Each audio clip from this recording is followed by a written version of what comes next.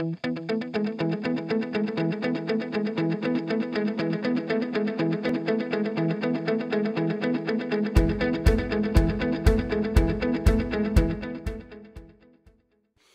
and gentlemen, please join with me in welcoming Dr. Maria Klawe.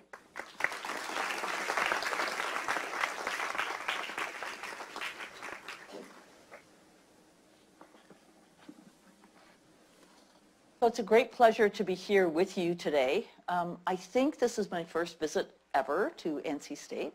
So, and I just want to thank Blair for being an amazing organizer and for persuading me that I really had to come do this. And I am having a fantastic time. So the first question is, why should we care about broadening participation in computing? And also just mention, I've illustrated my talk with some of my paintings because I try to be, I hid the fact that I painted until I turned 40 years old because I felt it was so weird already being the first woman in my job for so many years that if people knew I was an artist, I'd be even less respected. But after I turned, on my 40th birthday, I framed my paintings and hung them both in the department head's office and in my home. And now I always talk about the fact that I'm an artist because I think whether you're female or you are an athlete or you're a person of color or you're gay or lesbian, trans, whatever, it really shouldn't matter in terms of you're being encouraged to participate in any discipline. And so this particular painting is because my daughter Sasha, who's now 32, said to me about 10 years ago, she says, "Mom, my best friend Colleen, she just bought this antique map and it's really gorgeous and I can't afford to buy one, so why wouldn't you paint one for me?"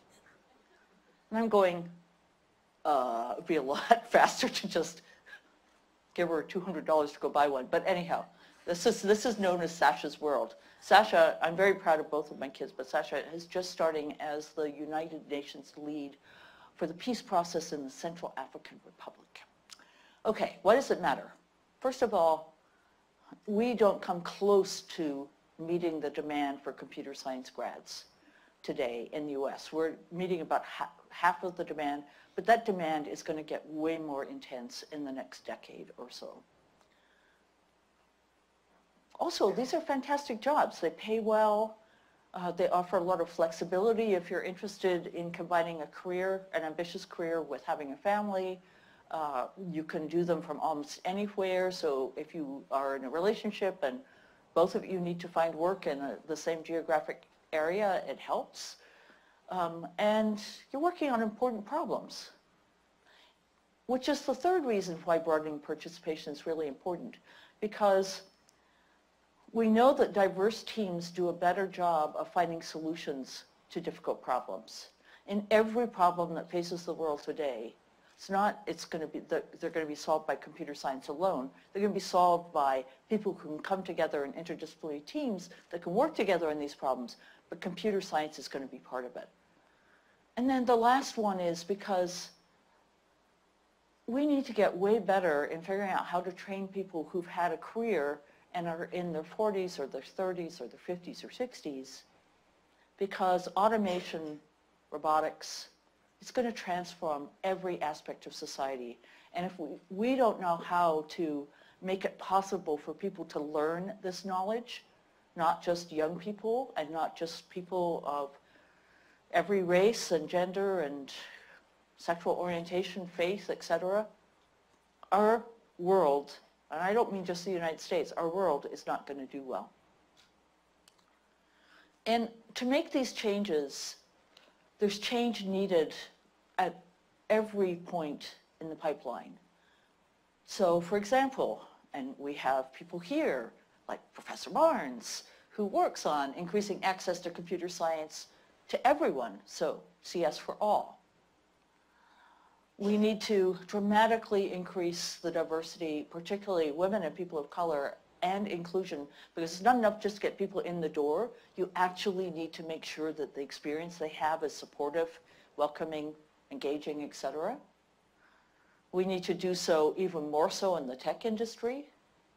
We need to increase the diversity and inclusion of faculty in academia, and I just want to say NC State University is #1, I believe, probably in the world right now in terms of having 22 female faculty. Yes! But we also need to make sure that when we look at the highest levels of leadership, whether it's in industry or academia, we see women and people of color well represented. And so I have a hypothesis how to get all of this done. It's a very simple hypothesis, and it's that if we, #1, make our environments, learning environments and work environments, engaging and supportive for everyone, if we build confidence and community among our women and people of color, and perhaps the most important one is if we demystify the path to success, then women and people of color will come, thrive, and stay. Now, that third one of the things that happens that if you are, say, one of a small number of women or a small number of black people in a particular major or in a work environment, you don't even know the information that you are failing to get access to that is being shared with members of the dominant group because you're not going out to the various events, whether it's for executive, if it's on the golf course, or for young people, it's hanging out at a cafe or restaurant. You're not there, and you don't find out the information that other people are getting access to, and you don't know that you don't have it, and they don't know that you don't have it. They don't even, the people who are getting access, they don't even realize that they have a disproportionate level of access. So this bit about really explaining very clearly to everyone about what it takes to be successful in the CS major, as a graduate student, as a young person, professional in the tech industry, as a more senior leader in the tech industry, we've got to get much better at doing that. Okay, so what could we do? Well, we could, for example, provide fun and interesting courses like the joy and beauty of computing in K-12. We could change the way we teach computer science at the college level. We could learn how to recruit and retain more diverse faculty. We could learn how to recruit and retain more diverse professionals in the tech industry. We could create networking and mentoring opportunities for diverse professionals at all levels. And we could increase the visibility of the issue. Now, I really have to thank Harvey Weinstein and Roy Moore and even poor Al Franken, because there's no question, and Justin Calderbeck, something like that, from Binary Capital. I mean, there's just no question that and Uber for that matter, in the last 12 months, we have seen more attention to harassment and discrimination than we have seen in the past 2 decades. And I am so tired of being the person in the room where a list of names of people who are being proposed for some honor, so let's say to be the plenary speaker or to be a participant in this special initiative. And there's 40 names, and how many women are there? Could be 0, could be 1, could be 3, but unless the organizer is a female, it will not be more than that. And I'm tired of being the person who says, so why are there only 2 women's names there? And the answer is always the same. Oh, because there really aren't any women with this level of sort of seniority or fame or whatever. Well, I always come equipped with a list of, let's say, 25 women that I could propose at this particular thing, but it gets really tiring. So, it would be really nice if everybody were increasing the visibility of these issues. And then, of course, there's this question, if we're going to get more women and people of color into senior leadership positions, we've got to actually have those people at the early stages of their careers actually saying, yeah, I want a leadership role. I want to take this on. And we have to provide more support for everybody who's doing that. So, did you know that computer science is the only STEM discipline where the female percentage of majors has declined in the last 30 years from more than 35%, typically in the mid-30s, to less than 15%. It's the only discipline. So if I look at my own, initial discipline, mathematics, I was in virtually every class I was in, there were 2 girls. I was one of the 2 girls out of maybe whether it was 20 or 50. And yet today, 45% of math majors are female. Physics used to be like 3% female. Today it's like 20 to 22% female. So this one is the only one that went backwards.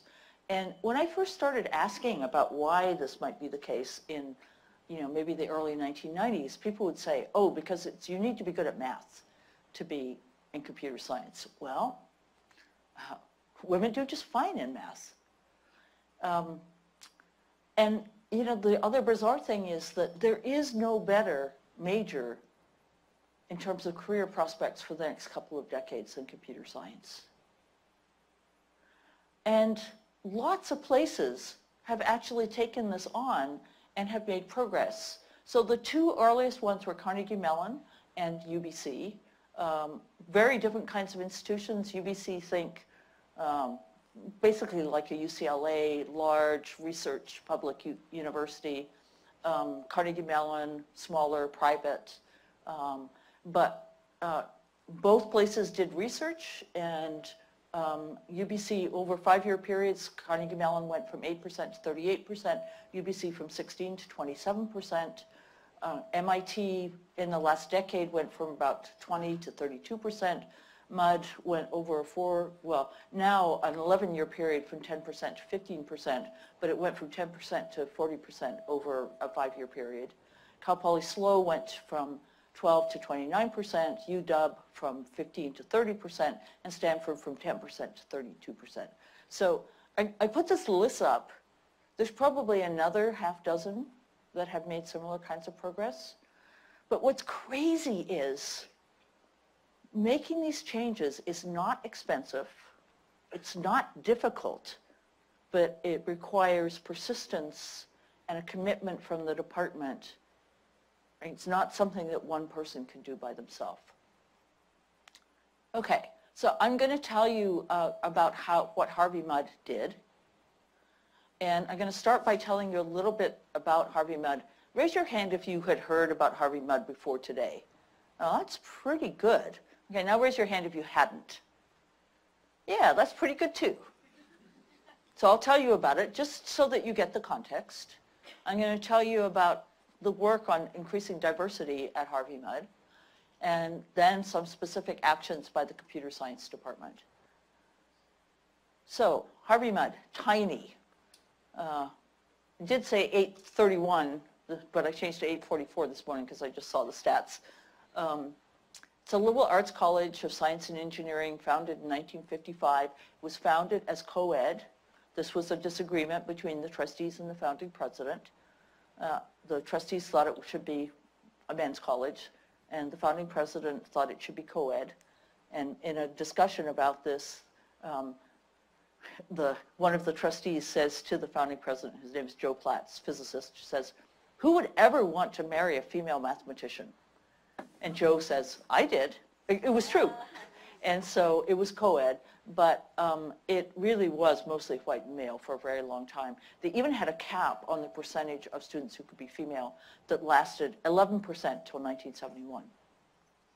It's one of the 5 undergraduate Claremont colleges. Claremont is a small town east of LA, about 35 miles east of LA, has 5 undergraduate colleges, Pomona, Scripps, Claremont McKenna, Harvey Mudd, and Pitzer, and 2 graduate institutions. The campuses are literally side by side. They make up a jigsaw puzzle. And what is unusual is that the students can and do take courses at any of the undergraduate colleges or the graduate institutions for that matter. And for the most part, there's no money that changes hands.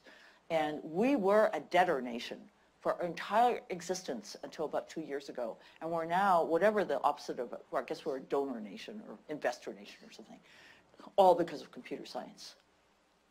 And I brag about how wonderful our students are. They're very it's true they're very able students, but they're also very hardworking. They collaborate from day one. Our value system is it's every student's job to make sure that every other student succeeds. And our faculty are like that too. So highly collaborative, very intimate, tightly connected community. Okay, so I'm going to give you the stats for women and faculty and students. So when, roughly 9 years before I arrived, we were about a bit more than 20% female. By the time I showed up, we were a bit more than 30% female. 4 years later, we're a bit more than 40%. And we're getting closer and closer, and we're finally at, I think, 50% right now. We've had 2 classes that came in at more than 50% female. One entered in 2010, the other entered this year. In 2010, there was this huge backlash of people saying, you only got in because you're a girl. You don't belong here. And it was because we hadn't admitted more female students, we just increased the yield. And it was an aberration. But that group, so they graduated in 2014, they had a terrible first year. I think many of you know about stereotype threat, that if you make students feel like they don't really belong there, they're not going to do as well. And I'm happy to say that we did eventually graduate over 90% of the women that started, but it was a couple of percent less than the men who started that year. So we were very careful not to let it go over 50% because, and this year we're at 52.5% female in the incoming class. Not a word. Took time. Oh, faculty, there were about 20% 20 years ago. There were about a third by the time I started. We reached about 40% in 2010, and we're still at about 40%. We're actually, technically, we're 39% because we have 100 faculty, and 39 of them are female. That's a lot for a science and engineering school. And when I started as president, so Provost Arden mentioned that I was the first female to be president. There had been 2 instances that there had been a female department chair in the 50 years before I got there. And this year, 5 of the 7 academic departments chairs are female, and every single one of those 5 is the first female to chair the department. And it's not because we did anything special. We have done tons of diversity and inclusion programming throughout the college for our faculty, for our staff, for our students, for our board. And we've done lots of training of search committees for faculty searches. But we didn't do anything in particular about choosing department chairs. But I think that all the other work we've done, it was just the best candidates turned out to be women. And last year it was 6 of the 7 department chairs. The reason it's only 5 now is because for the very first time, our dean of the faculty, who is our provost equivalent, is a female, Lisa Sullivan, and she was department chair before she became that. Okay. So let's just say gender is easy, race is hard. And particularly race is very hard in this country because of the history. And so we had been working on trying to recruit more students of color long before I came to Harvey Mudd. And we were running at between 1% and 2% African, black, including African students from Africa and biracial students. And we suddenly had some success in 2013, which continued to 2014, and then we had another remarkable step of success in 2015 that has continued through to now. So now our incoming classes for the last 3 years have been roughly 10% black. For Latinx or Hispanic, we were at roughly 5% in 2012, and our income classes have been at least 20% for the last 3 years in a row. Native American Pacific Islander, about 1%, now to about 3%. International, we've stayed steady at about 10%. Asian American, we've been stable at between 20 and 25%. And Caucasian, obviously something is going down, Caucasian has been decreasing. Well, what about faculty? Well, there's a difference between students and faculty. So students graduate in 4, perhaps 5 or 6 years. So student numbers can change fairly rapidly. Our faculty members tend to stay for 35 years or longer. We have one faculty member who's in his 48th year at this point. He's also in the founding class. So I'd say it's much slower. I mean, typically we are, hiring 4, 5, or 6 new faculty a year.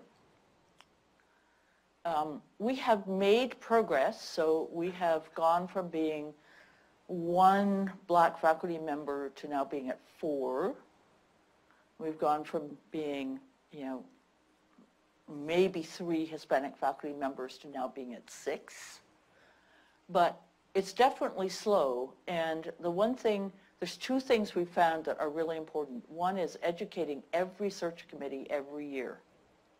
Because what we find is as soon as we take our eye off the ball, as soon as we stop paying attention, the progress stops. And so we had one year where we ended up with 5 out of the 6 people being hired were white males. And the other person was an Asian male. So I think the thing that's just really important is you have to be thinking about it. And it can't be something you just do 1 year at a time. You actually need to build relationships. If you really are going to attract the top Black and Latinx young faculty members, you need to build a relationship with them while they are PhD students and postdocs. And really having them get to know you, having you get to know them, et cetera. So now let me move on to what our computer science department did. Okay, number 1, they changed the intro course. So I will tell you in detail about what they did, but oh my goodness, at Harvey Mudd, every student has to take a computer science course in the first semester. They also have to take a math course, a physics course, a chemistry course, a writing course, etc. So it's not that computer science is different. And they're going to, in their second semester, they're going to take a biology course, and in the third semester, they're going to take an engineering course, and they're all taking those. So we have the opportunity every computer science department has the opportunity to make your intro course incredibly fun, engaging, interesting, as well as rigorous and challenging. Okay, I mean, there are just so many interesting things you can do with computer science, and computational concepts are part of something that everyone needs to know. There's no reason for it not to be that way. The second thing is we eliminated student macho behavior in the course. And, oh, Chris, where are you, Chris? Come on up. You're going to be my macho student. Chris was a graduate student at UBC while I was there. And I have never made him do this before, but I have made so many computer scientists do it. Come on up. Okay. So, how many? This is funny. You're going to love it. How many of you have taken an intro class, CS class at some point in your career? Okay. So, how many of you had somebody in that course who seemed to know, usually male, usually somewhat geeky, not that I'm saying that you're somewhat geeky, but Nick, my husband, is definitely somewhat geeky, as is my son Yannick, who seems to know more than the prof, because they're asking all the questions and they're answering all the questions. If you have seen this, raise your hand. Yes, it's pretty common. Okay, so Chris is in my intro class, and he is a fantastic student. I mean, he is just so passionate about computer science. He asks wonderful questions. He provides wonderful answers. But there's a problem, because he's just so good that many of the other students in the class are intimidated because they assume that everybody, other than themselves personally, knows as much as he does. So I have this conversation with Chris. It's one-on-one in private, right? So I go, Chris, I love having you in my CS5 class. You really are just a fantastic student, and you're so passionate about computer science. Thank you. And I was wondering, would you mind if we had our discussions about topics in office hours one-on-one? Because the problem is that when you ask questions and answer so many questions, there's a few students who are feeling really intimidated. Would you be okay if we had those conversations just one-on-one? Sure, absolutely. Thank you. And it works. Okay. Thank you. Sorry for embarrassing you, Chris. And you might say, well, that's all very fine if you're doing it with a course that only has, let's say, 40 students in it. Well, our intro CS class we teach with 250 students. So it can either be the faculty member that does it, or it could be one of your TAs that has that conversation. But the most important thing is, number one, Chris is a really great student. He's not trying to intimidate. He's just enjoying his computer science class. And so you want to be really supportive of those students, but also you want to, and there's a lot of other things that you can check out on csteachingtips.org. It's put together by our faculty member, Colleen Lewis, that gives you a number of other ways that you can make sure that everyone in the classroom is feeling supported. We took our first year female students to the Grace Hopper celebration of computing. We now take our students of color to the Tapia conference. And for 4 years, we provided summer research experiences for a handful being like actually 2 handfuls, about 10 students on socially relevant computer science research, because we know that if we get students into either industry internships or research experiences early in their time, whether it's students of color or female students, it increases their retention in the major. And so one of the reasons we were able to stop after 4 years, well, first of all, our grant ran out, but by that time we were already at roughly 40% female, and so we felt like there was enough of a community of female computer science students that it was no longer so necessary. The other thing we did was we talked to lots of companies, so Microsoft, Google, Facebook, Intel, LinkedIn, et cetera, to ask them to start early internship programs. So internships where they recruit students after their first or their second year in college. And now they all do that. And so there are more industry opportunities for them too. Okay, what about the intro course? Well, the old course, so, to be accurate, the old course and the new course teach the same material. They teach the basic ideas of computer science. So the changes that I'm going to talk about are not changing the level of rigor of what you're learning. They're changing the way it's being framed and also the experience of taking the classes. Okay, old course, everybody talked about it as learning to program in Java. New course, team-based creative problem solving in science and engineering using computational approaches in Python. Okay, let's just go through the team-based. That means it's not by yourself. Creative. Okay, every young person I know of wants to see themselves as creative. Problem solving. Well, we're science and engineering school, so yeah, most people want to be able to solve problems if they're in science or engineering. Using computational approaches, we had to get the computer in there somehow in Python. Okay, so Python is an important choice. You want to teach using a language that will enable students to get a summer job knowing that language. Java is a good choice. It's just that Java is less forgiving than Python. So if you're going to take your first, of the students that we teach in our introductory course, we teach typically about 600 students in that course. About 60% of that are people who really have never programmed before. Now, some of those are from Harvey Mudd. It used to be a lot more than it is now. Now that all this great work of CS for All has been going on in the last few years, now many of our students come in having taken an APCS course. So they're actually have programmed. But because we put all this effort into making it accessible and fun for students without prior experience, now we get gazillions of students from Scripps, Pitzer, CMC, and Pomona who are taking CS5 at Harvey Mudd because they can. So one of the things was we used to put them all in the same class. And we would have people who had taken 2 years of computer science at a college in the same class as people who'd never written a line of code. Now we group by prior experience. So CS5 Gold, either very little or no prior experience. CS5 Black, maybe an AP class. CS42, those were the kids who got way too much computer science to be in an intro class. So they are taking the combination of CS5 and CS60, which is our CS2, the second course in the sequence. And does anyone know why it's called 42?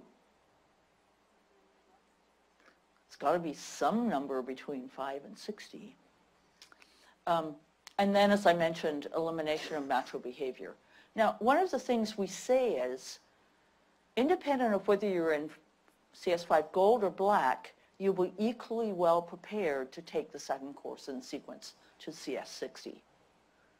And finally, after I'd been giving this talk for a bunch of time, I gave it at UBC, and one of the teaching faculty came up to me afterwards and he said, how do you make that work? How can you possibly take someone who's had like an APCS course and bring them to the same place after one semester as somebody who didn't have anything?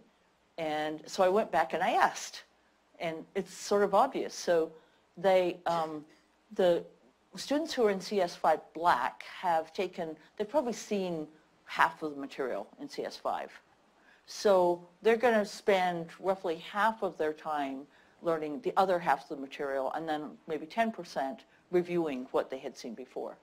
Okay, so that is going to leave 40% of the time to do something else. Well, so of course they're going to do something super interesting, something super fun, just not anything that has any bearing on the next 2 courses in the sequence. So they could do steganography, they could do computer graphics, they could do all kinds of different interesting things. It's just that it's not going to privilege them for CS 60 or 70, which are the next 2 courses. Okay, so it became one of the most hated required courses to one of the most loved required courses just with this change. We have roughly tripled our majors, which is a problem for a president, since any institution that has tenure track faculty will know that it's really awkward when all of a sudden all your students decide to go from one area to another. But it's also meant that 80% of the non-CS majors are now taking the second course in the sequence. More would do if they could get in. And more than 60% of the non-CS majors are actually taking the third course in the sequence. And again, more would do it if they could get in.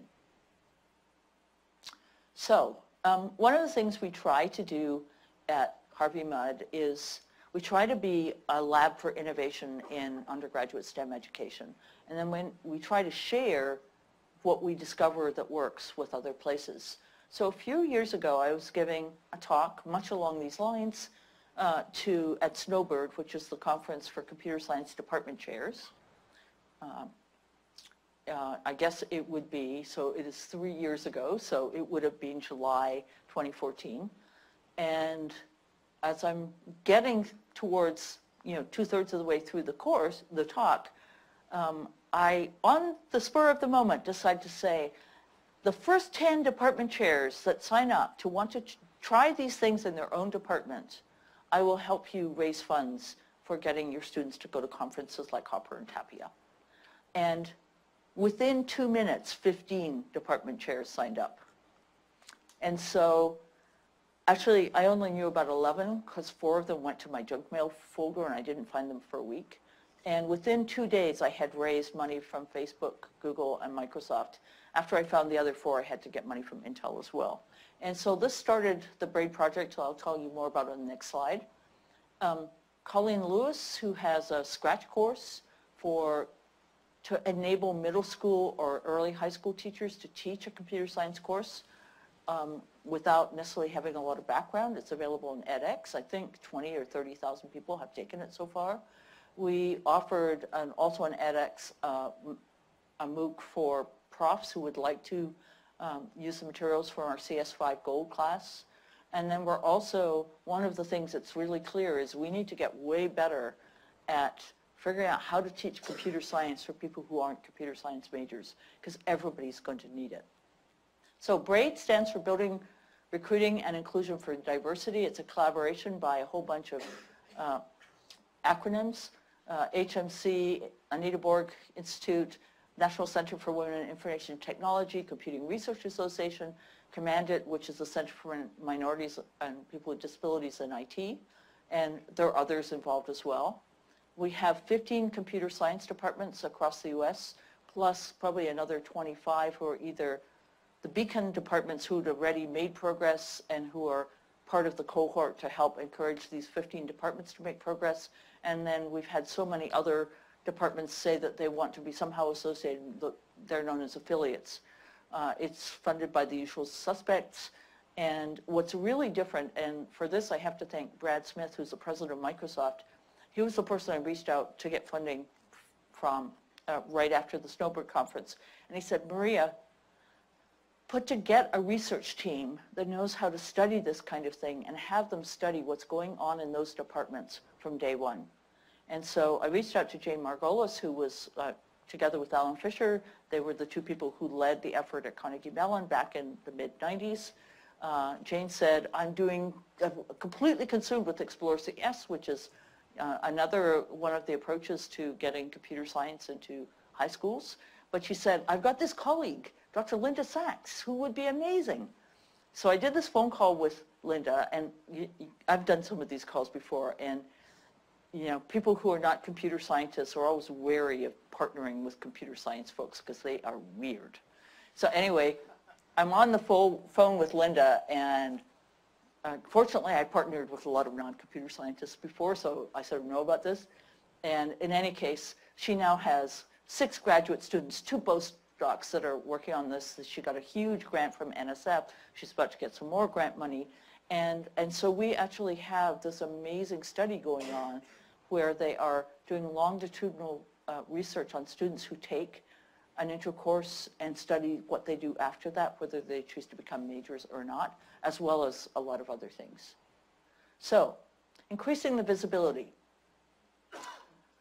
We all need to take the responsibility. It's not just women and people of color who need to do this. We need to ask why there are so few women and people of color as faculty, as keynote speakers, summer interns, board members. And we need to talk about the importance of having diversity in tech. So one of the areas that's had a lot of publicity in the last little while is, Uber, for example, a variety of VCs. There's a lot of opportunities for bad behavior going on in the tech industry, and not a lot of, I'd say, success in actually addressing it. So I was asked to join the board of the Alliance for Southern California Innovation. This is an effort to get more startups, more venture capital, more everything related to entrepreneurship into Southern California. And part of the reason for doing this is, so Southern California actually graduates more undergraduate engineers per square mile than any other area in this country.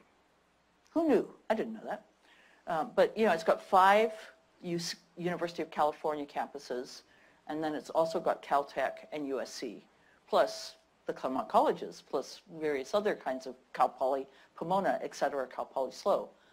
So I got contacted by, well, I should say, first of all, the other reason for doing this is because Northern California is saturated. I mean, it's just the cost of housing in San Francisco and in Palo Alto and San Jose has skyrocketed. But even from the point of view of venture capitalists and startups, if you hire somebody, they will be poached 13 months later. And the salaries are just going up and up and up. And so the idea was, so there's other startup communities, Seattle, New York City, Austin, Boston, as examples, but none of those have sort of the California climate and lifestyle. And so the idea was that it would be helpful, since the cost of housing is roughly half or even a third or a quarter of what it would be in the Bay Area, maybe we could actually attract more people to Southern California. So I was asked to join this board, and I'm pretty sure the reason I was asked was because they had looked at their list of board members, had about 20 people, and had exactly one woman. So they asked 2 women, myself and a Nobel laureate, 2 days before the board meeting if we joined the board. And I've gotten smarter in my old age. So what I said was, unless you're passionate about diversity and inclusion, you do not want me. I will just make your life miserable. And so I got a call back the next day and said, we already have working groups on deal flow and IP. Would you lead a working group for us on diversity and inclusion? And I said, fine. Now, I know a lot about diversity and inclusion in higher education, particularly in STEM. I know quite a lot about diversity and inclusion in large tech companies because I was on the boards of Microsoft and Broadcom for a number of years. Do I know a lot about diversity and inclusion in VCs and startups? No. So the first thing I had to do was try to assemble a bunch of people who actually really knew about this. And I didn't want to do it just in Southern California because, you know, frankly, the people who know about this are spread all across the country. So I now have a working group of between 65 and 70 people. And this is not the first time I've done something crazy like this. It's like the 4th or something. But in any case, we had our first face-to-face meeting with about 40 of the people there about a month ago. And we have come up with a number of initiatives, at least 3 of which we are working on. So the one I like best is, probably everyone here knows about this thing about if you build a new building, like this, for example. So what level of LEED was this? Silver? Okay. So you build a new building, either a corporate one or a university one, almost always these days, you want to get it LEED certified. So we have a commitment at Harvey Mudd as of, I don't know when it was passed, but before I got there. Every building, new building we do will be at least LEED silver. And you can get LEED gold if you typically are willing to spend a bit more money. And you can even, maybe I think there's a platinum level, but whatever. Silver is pretty good. It has totally transformed. These ratings have been out since the year 2000. It was started by a group that was actually organized by a Harvey Mudd alum named Malcolm Lewis, who was on our board for 40 years, unfortunately died a couple of years ago of cancer. They started this initiative, the U.S. Green Building Council, and they were trying to figure out various kinds of ways that they could increase sustainable practices in buildings, and they launched the LEED ratings in the year 2000. Our goal is to do something like that for diversity and inclusion, where companies and organizations could apply for a bronze level or gold, silver, whatever. And we are now ready for Q&A. And we have something really fun here. This is called a catch box. And if I throw it at someone and you catch it, then you have to ask a question. That sound like fun? So for those joining, okay, one of you's got to ask a question. For those joining on the telecast, it would be a good time to ask your questions via Twitter. We have someone monitoring the Twitter feed to ask those questions on your behalf. Go for it. Hello. What do you think you did at Harvey Mudd to not only increase participation in intro classes, but also higher level classes in computer science? Great. Okay, but fortunately it doesn't matter whether you catch it or not. That's why it's padded. So our strategy was, one intro class will not convince anyone who wasn't thinking about being a CS major to be a CS major. I guess I should walk away from that. Oh well. Who knows? So all we do is we try to convince you that you should take one more class. Okay, so it means that your second course in the sequence has to be really attractive as well.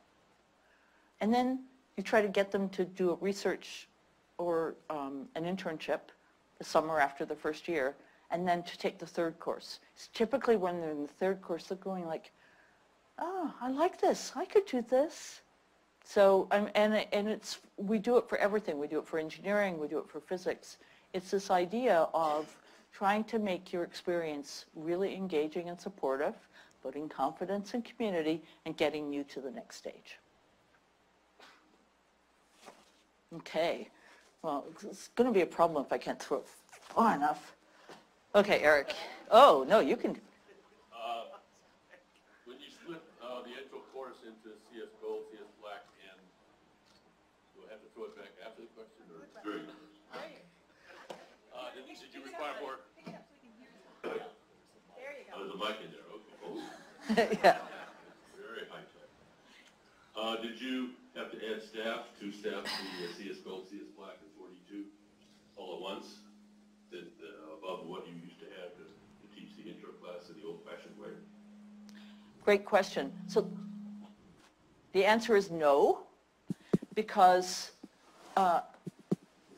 essentially what we decided was that we would, so we did put by far our best teachers in the intro class, but that's because the best teachers in the department decided to work on the intro class.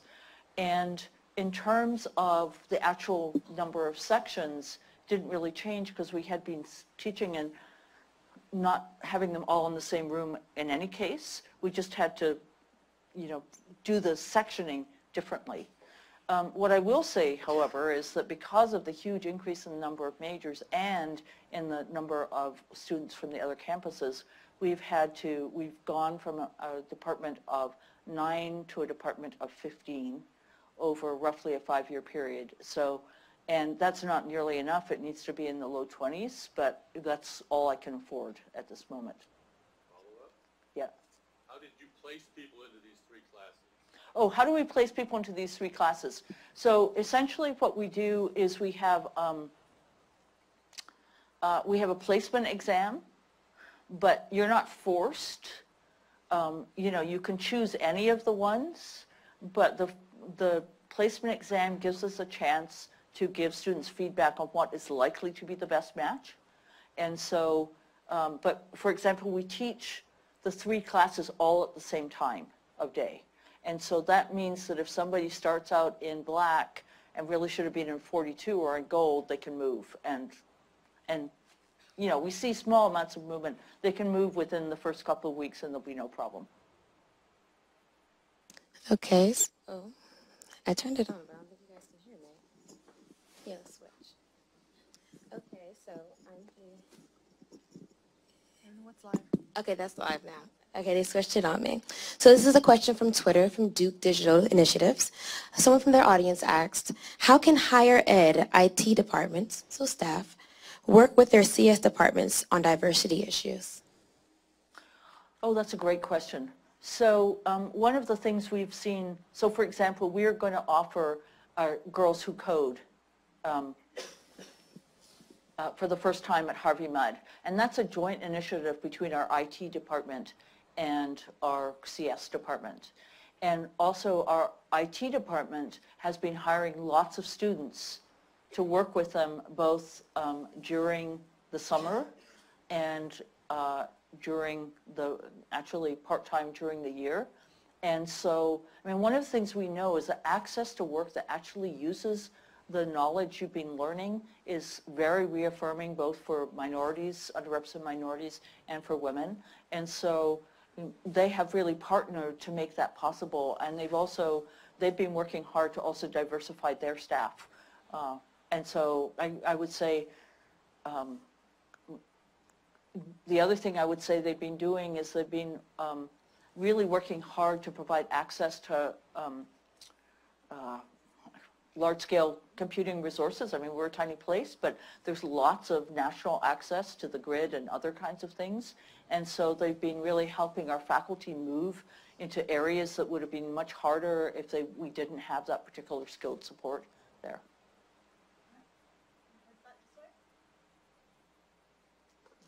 Oh, she's so much better.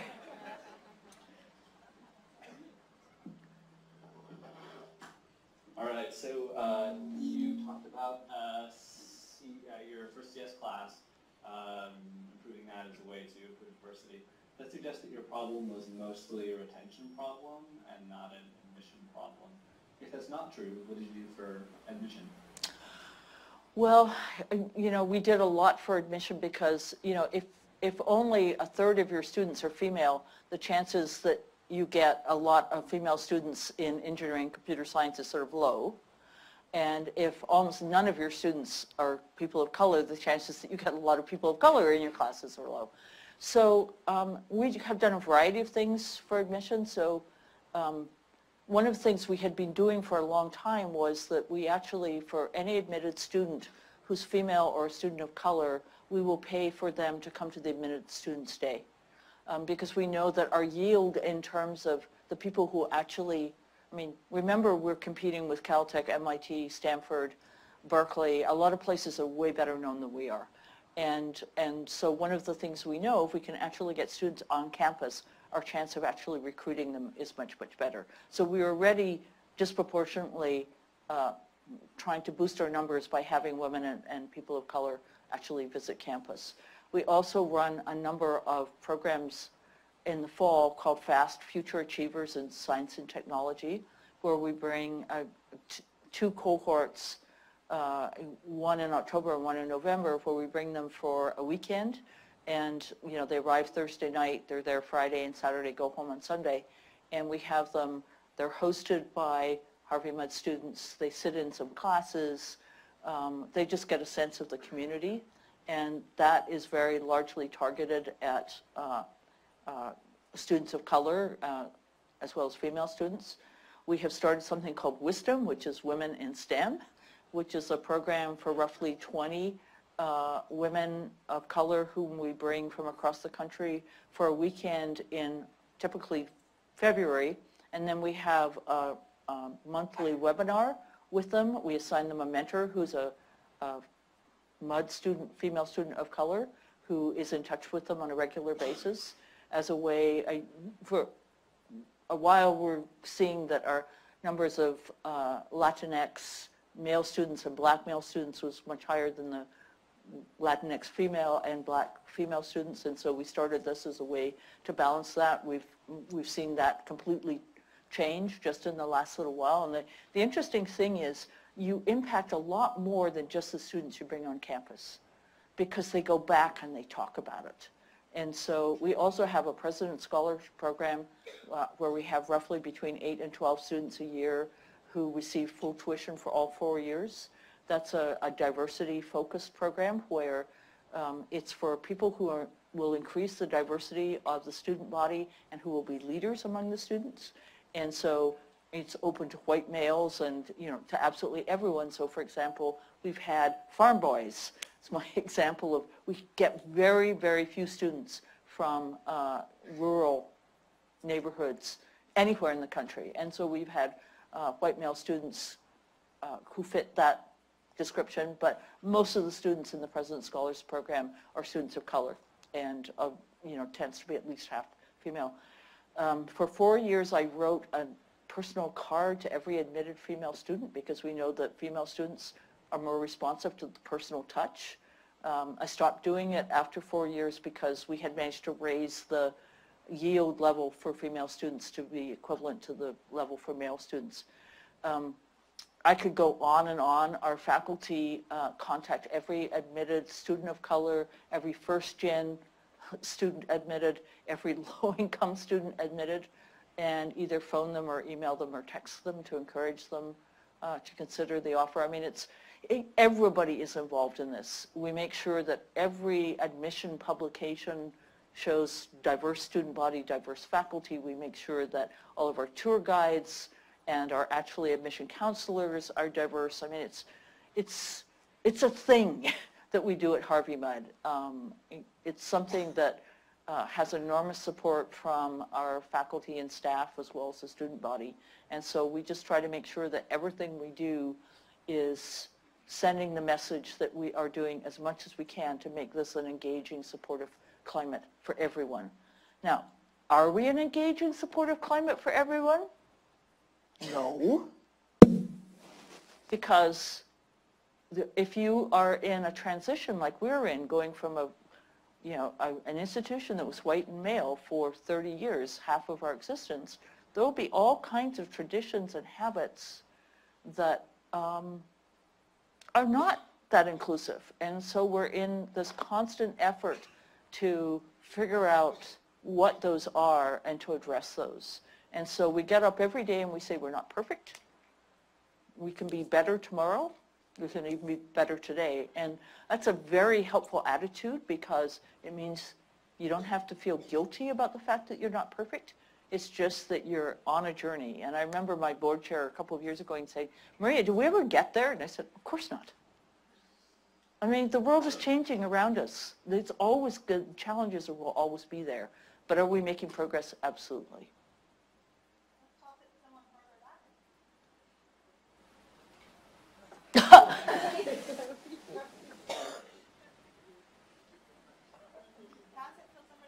There was a hand that way at the end.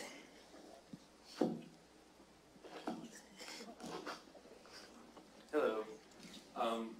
So my question was a little background. I spent this past summer at an organization where I worked on a team of 12 people, and none of them were women. And so my question is, how do you begin to start those types of conversations when you're in a position of relatively little power, like an intern or just like an undergrad or something like that? So, great question. One of our students was doing an internship at a large, well-known company that starts with M. And they had managed to bring in a pretty diverse group of interns. And they had a spotlight series where every week there would be a pretty successful tech person at Microsoft who would come and talk about their career path.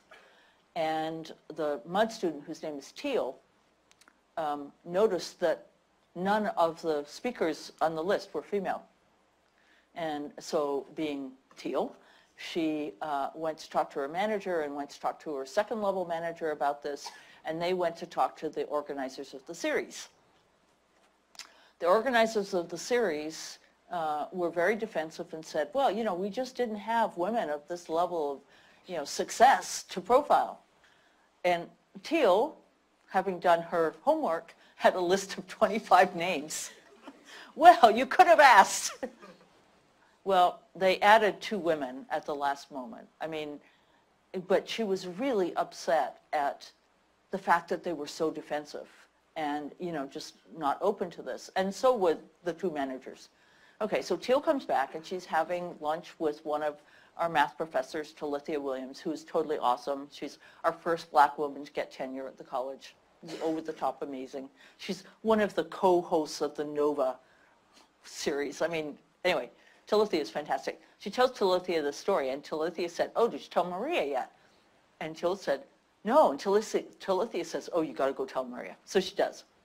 So I'm sitting with Teal, and I know, of course, the EVP for HR at Microsoft. And so I email her with Teal's agreement. And I said, Kathleen, I'm sure that you don't know about this, and I think I'm also really sure you'd like to know about it. So, so I just briefly tell the story, and I hear back within 2 hours, and she says, can you give me Teal's email address? And she did a phone call with Teal to apologize, and I don't think that particular issue will happen again. So another story is about Fiona Tay, who just left Airbnb to go to another startup, but really was polite but persistent in asking these kinds of questions. So I would say the thing you have to do is you first of all need to figure out who actually cares about it. Because if you're in an environment where people are just sort of making fun of the issues, It's probably not a good place to raise it, but you could have one-on-one conversations, particularly with the manager of your group, and sort of say, you know, I'm just noticing I'm in a group of 12 guys, and I'm wondering, you know, are you trying to recruit more women? Are there things that I could do to help to recruit more women? I have a bunch of women in my classes here at NCSU who are really fantastic. It's usually better to offer support and help rather than criticism, which is how Teal had started out in her situation. But sometimes you have to persist to the point of really being a nuisance. And that's one of the reasons that if I'm going to take on something at this point, I make it a point that I'll be a nuisance if they're not interested, so they might as well not have me. Speaking of being a nuisance, I'm afraid our time today is drawing to an end. So if we could thank our speaker.